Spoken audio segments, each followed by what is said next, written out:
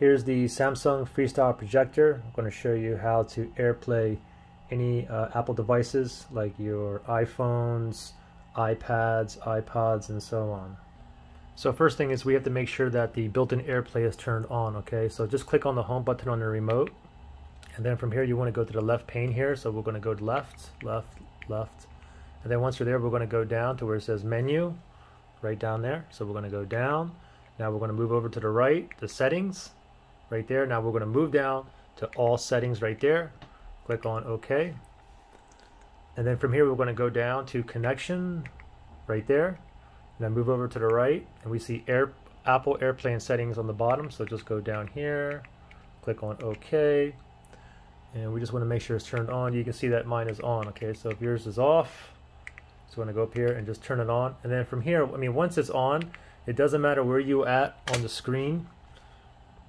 So next thing is go ahead and grab your iPad or iPod or whatnot, and first thing you want to do is go to the control center, okay? Also note that your projector as well as your iPhone or iPad or whatnot have to be on the same home Wi-Fi network, because that's what the connection is going through, okay? So first thing when you grab your iPhone, you want, or the iPad or iPod, you want to go to the control center, okay? On the newer iPhones, or basically iPhone 8 and above, to get the control center, it's if you go top right hand side and you swipe down, that's the control center, okay? If you have like an older iPhone, like an iPhone like 8 or below, and you have a physical home button, to get to the control center you want to slide from the bottom up, okay? And same thing with the iPads here. I think all of them are top right hand side, slide down, okay?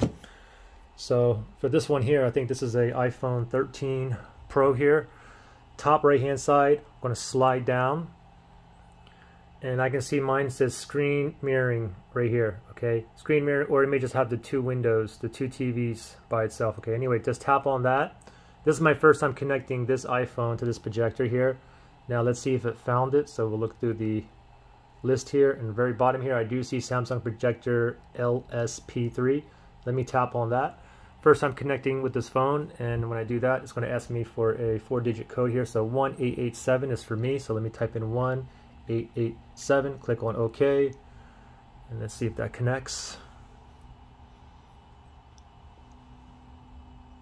Oh, there we go. So here you go.